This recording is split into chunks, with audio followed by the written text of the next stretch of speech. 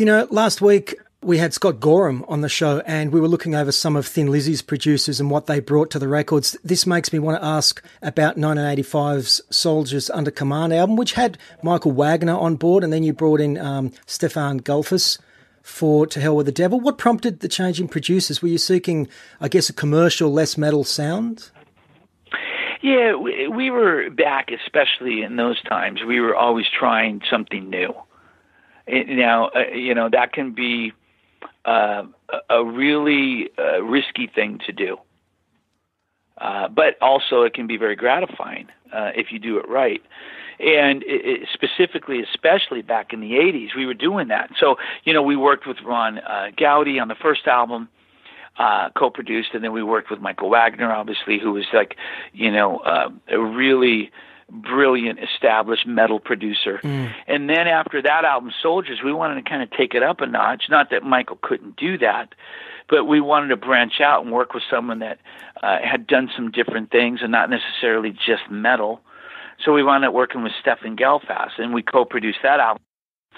And it wound up being our biggest album. So it was risky, but it was a good call. We're going to close out this show with the title track from 1985's Soldiers Under Command, co-written, I believe, by yourself and Robert. Very much a song which defines who the band were at that time. What's the history behind the song Soldiers Under Command? And I guess, was it written specifically for that record? It was written specifically for that record. We had been playing a number of those songs out in public for quite a while before we recorded them. So when we went in to record with Michael Wagener, we wound up just banging those songs out. Robert tracked the drums in a day and a night. We tracked the guitars in a few days, bass in a few days, and then background vocals in a day, and lead vocals in a few days, and then it got mixed. So it was a very quick process because we knew what we were doing. And I remember Michael Wagener just kind of smiling through it all and saying, after we'd do a take, he'd say, yeah, perfect. I don't know what else to say. That's great.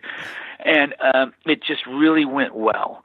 And the song itself, Soldiers Under Command, has a little bit of a Judas Priest vibe to it. We're huge Judas Priest fans, especially me.